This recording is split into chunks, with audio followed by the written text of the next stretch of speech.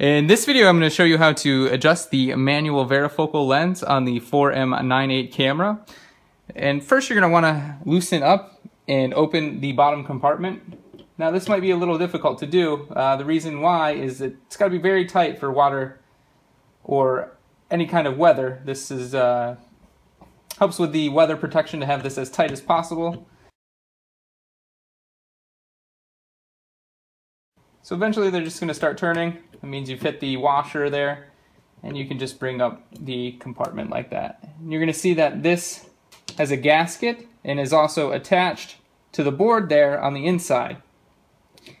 Now you're going to want to set your screwdriver down, and you're going to want to, if you have a smaller flathead, you're going to want to use that instead because these are very small and then you don't want to break them. So you're going to come in here and you're going to see these two notches. So you can't see the writing in here, but it says T to the left and W to the right. So if you go to the left, you're going to telescope in, that's zooming in. You go to the right, that's bringing it to a wider angle. And that will always be your zoom.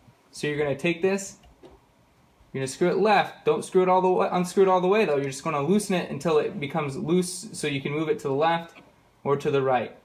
And then another important thing is to not force it when it gets to a certain point. And also don't force this knob. You can also use your hands to tighten it as it's not too tight in. And then you of course don't want to tighten it too much because you'll also break the mechanism on the inside. So just kind of give it a little finger tight there, and then you'll notice the focus is in front of the zoom. So you'll also want to take your screwdriver. If it's a little tight, you take your flathead screwdriver, unscrew it a little bit, and then again, it's a left or a right.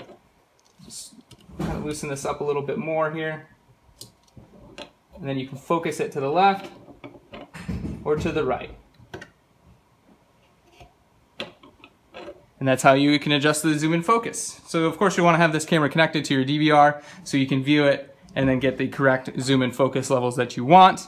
But then after you're done doing that, make sure that when you go ahead and place this back on here that your tether here is in the same position that it was before. Ours was coming from the bottom, so we want to make sure it's leading down here to the bottom. We're not going to switch it around, although you probably could and it'll fit on there. We're going to make sure that it does line up the way when we opened it.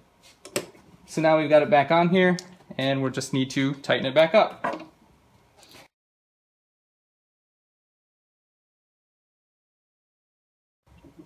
So when you've tightened it back up, you want to make sure that these lips do not look like they're loose at all. You don't want to see any kind of gaps here. So then when you've got it perfectly tightened in, you're all set. And again, just to reiterate, you're going to want to make sure that this is as tight as possible. Again, that's keeping any moisture out from inside of the camera and ruining it. Hopefully this video helps. Thank you for watching.